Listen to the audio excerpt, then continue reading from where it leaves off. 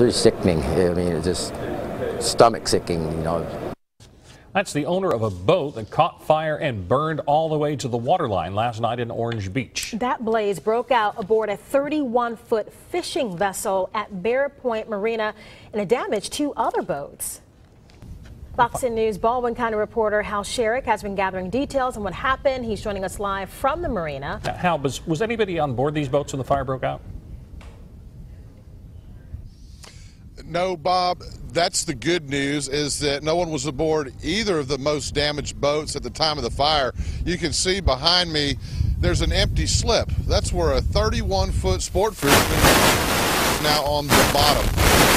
And you can see next to it another large pleasure boat heavily damaged when this fire broke out. It was a very, very hot fire.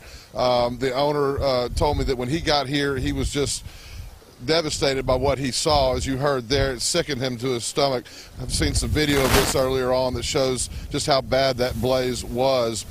You can see just how intense it was. Witnesses say Orange Beach Fire responded quickly, but there was little they could do to save the boat.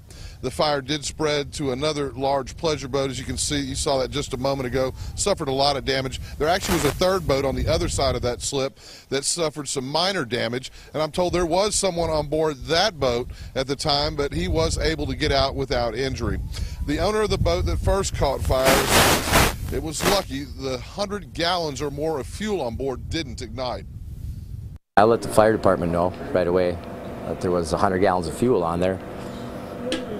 They took care of it, or I mean, I guess right now that it didn't blow up. Let's put it that way. It didn't blow up.